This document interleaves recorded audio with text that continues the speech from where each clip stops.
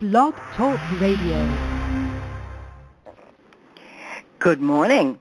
This is your host, Llorraine Neithardt, and you have reached Venus Unplugged, your virtual heartbreak hotel. And what we do here is we explore and remind ourselves and evoke an understanding of the laws of Venus, not just in terms of beauty, but love as a principle. If we don't understand the pathology of love or the archetypal realm or structure behind our human relationships, we're usually in hot water. So, and not a hot water we want. So what we've been working on and exploring the last couple of weeks has been Ash Girl, which is another version of Cinderella. So today we are going to explore tasks. And since it is going to be the summer solstice, I thought it would be fun to give some tasks. Because this is, what are tasks? Why is it that she always has to struggle or clean the pots and, mend the socks and do all those types of things, That's what you women usually do, because it's about weaving and relating. Men get to slay dragons. Women do too, but just in a different way. And so last week we discussed the tree and realizing that it's the symbolism of the tree growing out of the mother's grave, which is in this case in Ash Girl. Her father brings her back a twig, a hazel twig. She buries it at her mother's grave. She weeps, and the tree grows into a magical tree. So what does that mean? All right. So what it is the symbol of, one of the things it's a symbol of, it is of the divine or world spirit. So this is part of, so she tunes in, she knows. And in this case, Ash Girl, she gets on it, man. She is proactive. Her father's on the way to the fair and asks the sisters and her, what do you want from the fair? And the sisters go like, oh, no, I want gold and I want dresses and I want that. And she says, no. She wants the first branch that touches him. So she's going for the magic. She's going for what's real for her. And what is real for her is having this power. Now, does she know it? I'm not so sure. But we never know what we're really up to in life. It's not until it's all done and finished, or Saturn finishes with us, that we go, oh, wow, that's what that was about. So we need to look at that, and we need to look at this, what are the tasks in your life that is being demanded of you? Usually it's the one we don't want to do. I like to do the task I like the least first, because then I can spend lots of time, once I finish that, on the stuff that I love. So that's the way I deal with that one. So in this particular image on Cinderella's task, what does that mean? What does a task mean? In each version, it's she's given different things. Sometimes she has to clean out the stables, and in this particular Ash Girl, the mother gives her the stepmother gives her the lentils. It's always the lentils. Separating the lentils. Separating, and it's always about separation. Separating from one level to another. Understanding what belongs where. Not mixing everything up. Do when somebody's having a really hard time or is heartbroken and they tell you the story for the first time? It's all mixed up. And you sit and you wait and you listen and you hold that space for them to tell the tale, to tell their epic tale. whatever it might be. And that's part of the tasks. So these tasks always seem impossible, and as they do in our own lives. Like, why does this have to happen to me? Well, it has to happen because you're being invited or commanded into growth. And if you don't want to do the task, you're not getting the growth. You'll maybe get some phony aspect of it, or you'll think you've done it. Okay. I laugh when a client will say, "Oh, no, the shadow, I've done the shadow." And I think, no such thing. We can be aware of it. We can work with it. But believe me, the shadow is with us for eternity. All right? And so in this Ash Girl version, she has to live this rather unhappy life, but the purpose of keeping her in menial and unhappy state, it's to prevent her from going to the ball. You know, if we're miserable and we're complaining and why is this happening to me and I don't know, we don't see the signs of how to get out. We don't see the little doorway or the book or the word, the synchronicity, meaningful coincidences that go like, wow, take a left, don't take a right. So that's why it is, and particularly at this time, at this holy time of mysticism and mayhem and magic, midsummer, so much great good can be happening and we can do our tasks. So in the world of manifestation, the tasks are difficult and they're encountered by the heroine, and this is the way of myth. And then after the trials and tribulations are experienced, the world comes to start the journey back to paradise. So when her tasks are completed,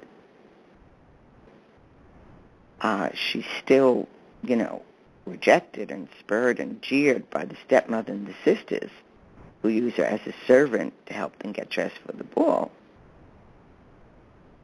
So she's left without consolation and betrayed, but supernatural powers come to her aid. The spirit of her mother, sometimes an old woman, sometimes a midwife, any of the helpful animals, the birds, or less frequently the fairy godmother, that's the Disney version, okay, appears and equips her for the ball or the festival. So I thought it'd be kind of cool if I helped you equip yourself to go to the ball.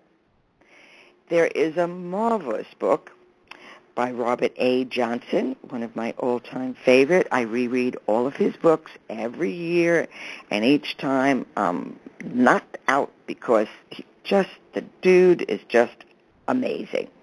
So people will know it as, he did the He, She, and We books, and this book is integral, Understanding Psychological Projection.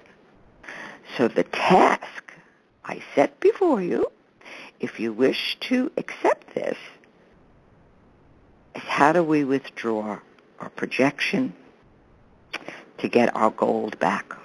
Because we need it. And we particularly need it at this time of the year because this is the year where we need to gather.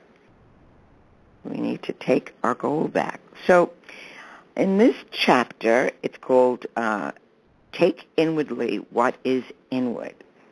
So I am reading from Robert A. Johnson's Inner Gold.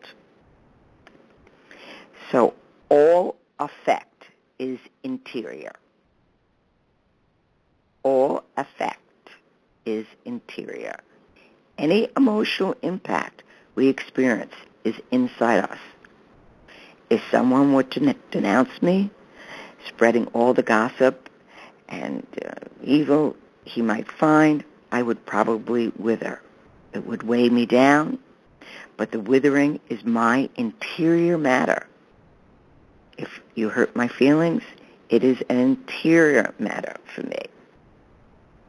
This is a very powerful statement. So when your feelings get hurt, your task is to see what that feeling is about. Why is that hurt? Take it back. They don't really have the power to do that. Okay? You need to understand, what's that boo-boo there?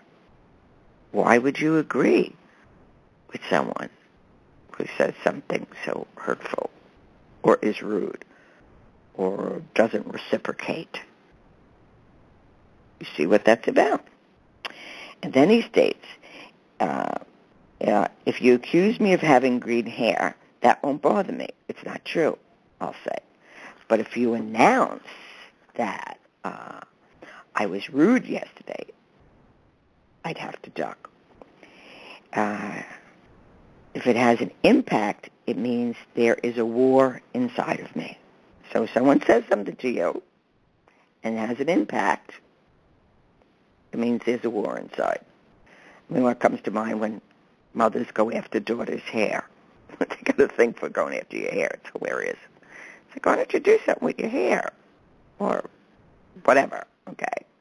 It's always a time bomb.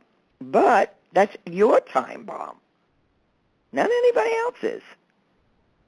You have the power. You're going to the ball. And in order to get to the ball, you got to see what is going on, what got set off. Anything that can burn a person should burn. Only the things that are fireproof are worth keeping. And if you can hurt my feelings, they are better off hurt because it's an error in me, is what he is saying, which is very, very interesting. It's not saying you're bad. It's not saying you can't go to the ball. He's just going, correct it. That shit's going to get in your way. And that's what we do. If somebody's consistently mean to you, stay away from them. More cat than dog. Don't go play in their sandbox. Stay away. If you need to tell a white lie to save your soul, so be it. A cat's not going to go looking for you if you've abused it. It's going to smell you coming and disappear. So if someone is hurting your feelings, and this can also happen, internally. The negative mother or envy, and can really be attacking. And this is part of sorting the seeds. What is this? Where does this come from? Not telling ourselves the story all over again, just the facts. What is going on? Why does this crush me?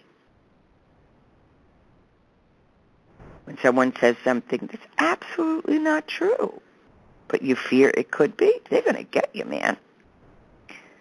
But what you could do is write down what they say and then go, okay, let me really look at this.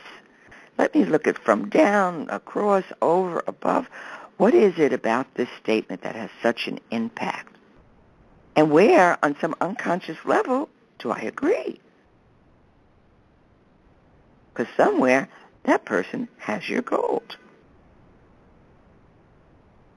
And if someone is trying to hurt your feelings, you have to see what the value function of that feeling is. People don't realize, you could say something to the adult me, and I'd laugh, right? But the inner kid is devastated. She doesn't understand. Why are they being mean? She wants love. So we need to also know that's another thing we need the task of sorting.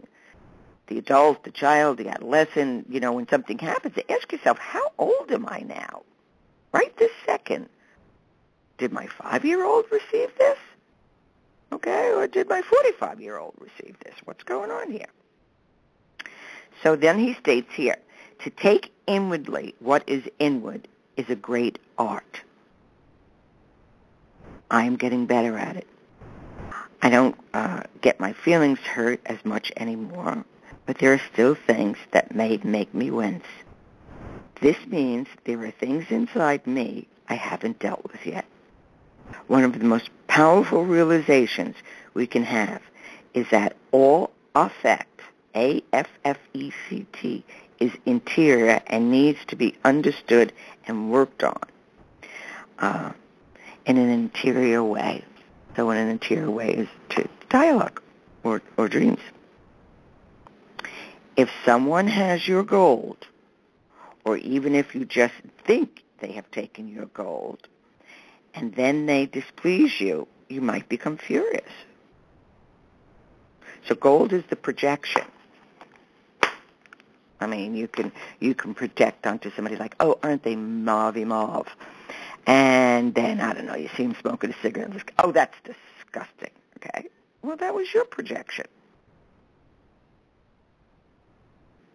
Doesn't mean that they're evil. It just means that's what they do. That's some harmful thing they're doing to themselves, which makes them human. So we project, and, of course, when we get caught, particularly when we fall in love, that's always the doozy. We project all sorts of stuff. We have no idea what our inner animus looks like until we fall in love, and there it is, looking right back at us. So if someone has your gold, or even if you just think they've taken your gold, and then they displease you, you might become furious. Knowing what is going on at a deeper level can save you from this kind of suffering. You have no right to be dependent on anyone or jealous of them. You have no right to be lonely.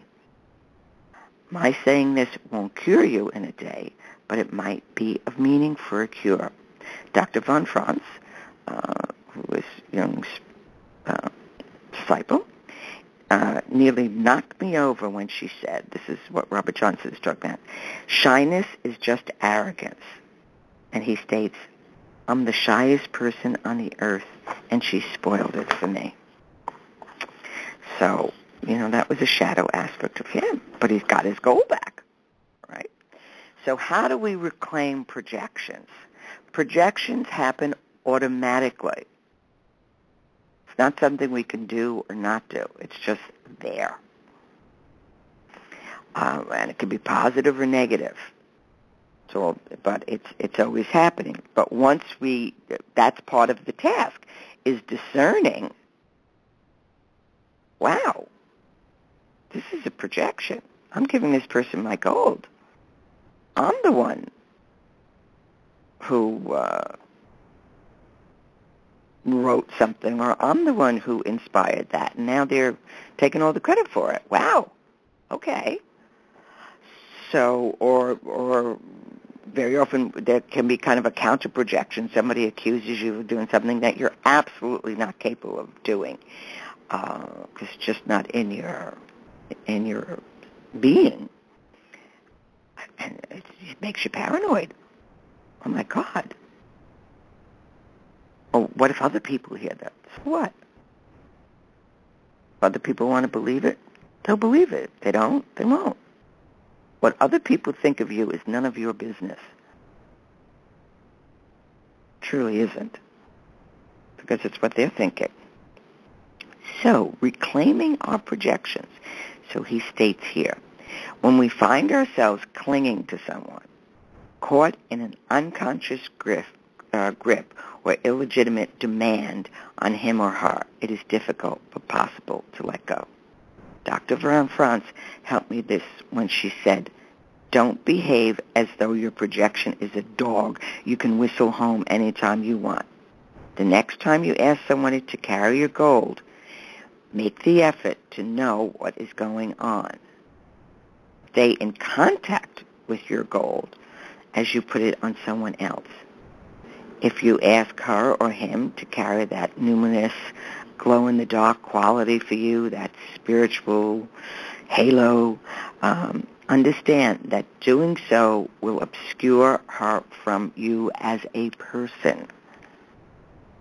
So when we're projecting, there goes our humanity. So then when they struggle to have their humanity come back, or they don't even know what's going on,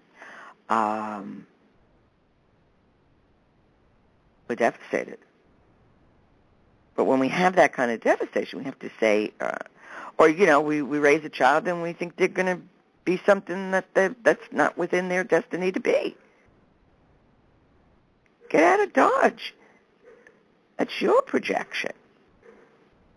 That they will save you or your sense of self by becoming something that you think is totally cool. May not be their destiny.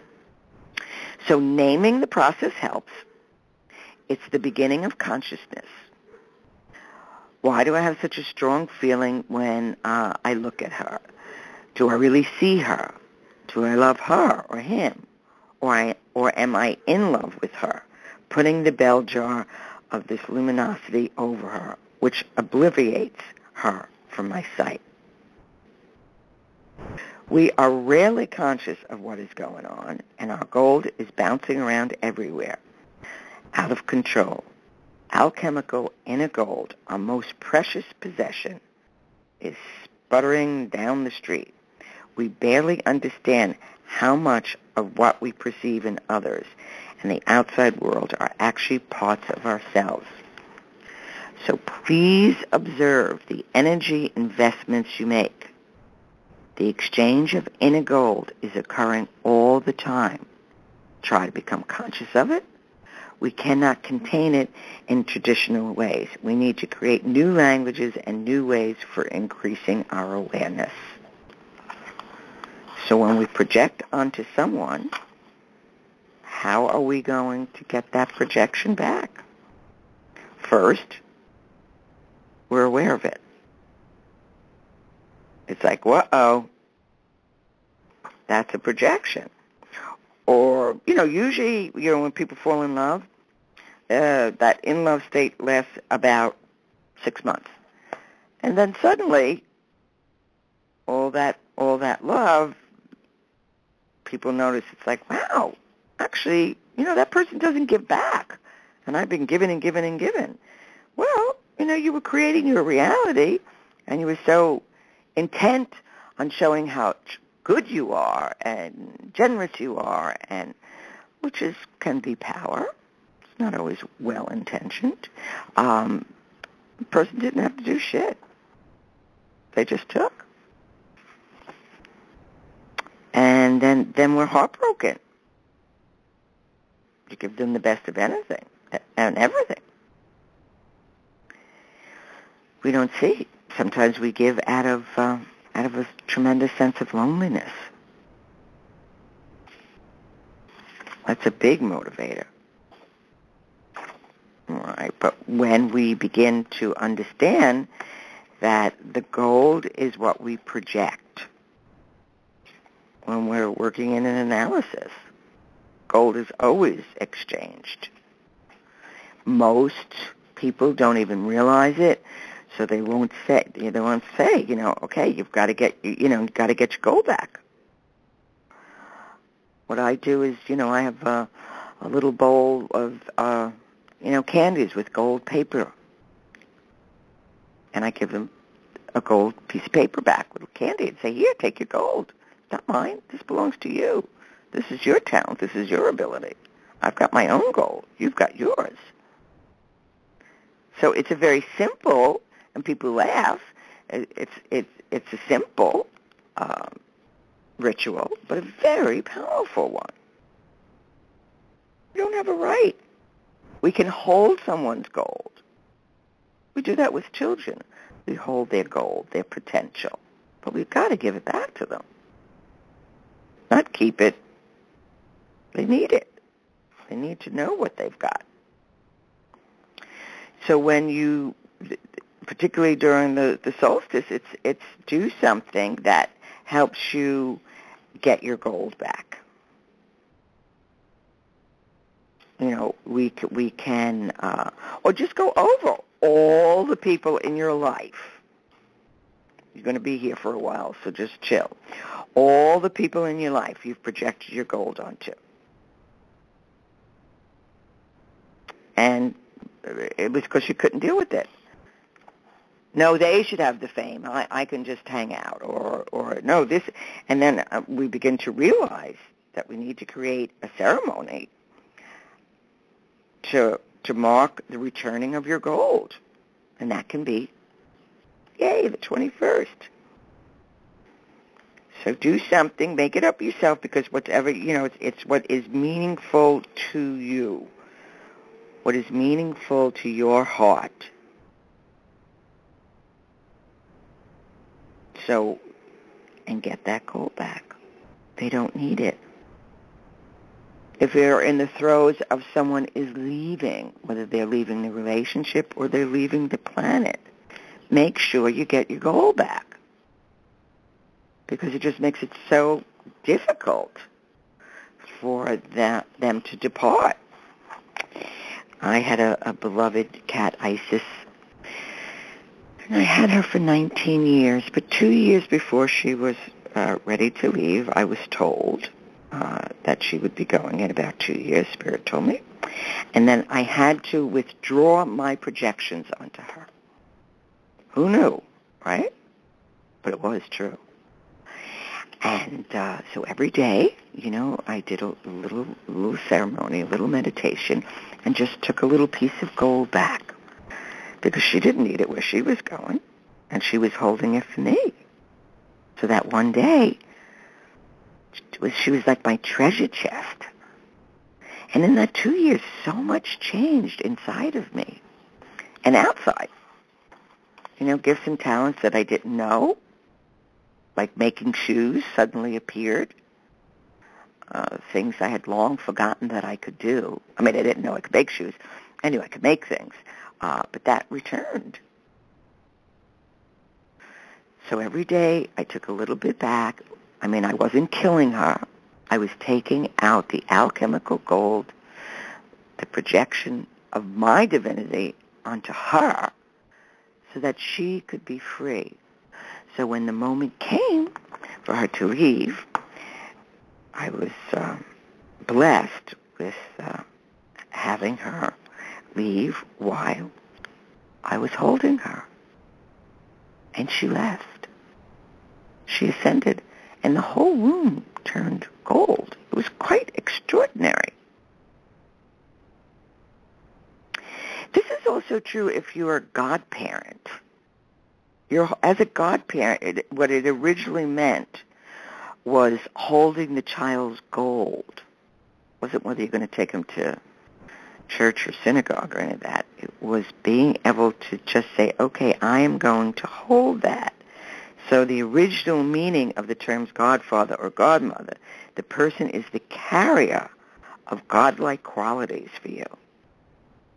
And nowadays we think of a godparent as one who will take care of us, materialistically in case our parents are not able to see it through. But the original meaning was of someone who carries a subtle part of your life. A parent is an interior godlike way. It's a wonderful custom. Most parents are worn out just seeing their child through to physical maturity. We need someone else who isn't bothered with authority issues. Being a godparent was originally quite an arrangement for holding a child's gold. The same is true with a mentor. Children will seek out mentors to hold their gold for them, to hold their potential. In a sense, I guess, when we graduate and we get diplomas, and that's our gold coming back. So this is a time to sort your projections, to see where you've left them hanging, your gold hanging all over the place, and go get it back. Because in taking it back, and there are some people who will fight with you, okay? So you can do this all in the invisible. You can do this all through meditation, and, because some people, it's like, no, they get used to your gold. They actually think your talent is their talent. So you are going to gather your gold, and then we're going to the ball. And we're going to use that magic twig, that hazel twig, to manifest some fabulous outfits. So till we meet again, go on the website or Facebook, LorraineNeithardt.com, or Venus Unplugged, or call for an appointment, 212-757-8914, and go get your gold. It will be marvelous. Bye. Progressive brings you Flowetry with Flo. When Flo flows, she flows in the know. Mind ruminates, the rates, shown them all, I heed the call. Seeing the rest, I choose the best. Sometimes it's ours, sometimes it's not. When the fox walks, is it called a fox trot? That's a real question. Compare Progressive Direct rates with competitors' rates Visit Progressive.com. Progressive Casualty Insurance Company and affiliates. Comparison rates not available in all states or situations. Prices vary based on how you buy.